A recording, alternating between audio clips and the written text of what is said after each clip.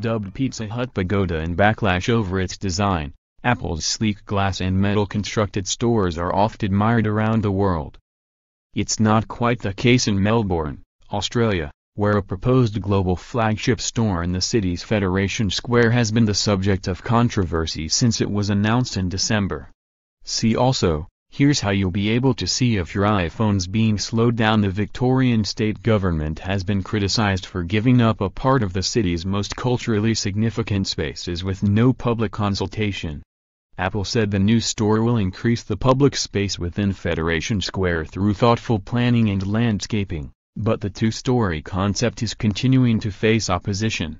According to ABC News, Melbourne City Council has received 800 submissions rejecting the store's design, and councillors want the site's blueprint overhauled. Greens Party councillor Rowan Leopard submitted a motion at a council meeting on Wednesday welcoming an Apple store in Melbourne, but asked the state's government and Apple to commit to a redesign that avoids a pavilion or temple-like design that is out of context in Federation Square. Another councillor, Nicholas Rees, told the news outlet he supported an Apple store opening in the square, and could be a good thing if the design was done properly.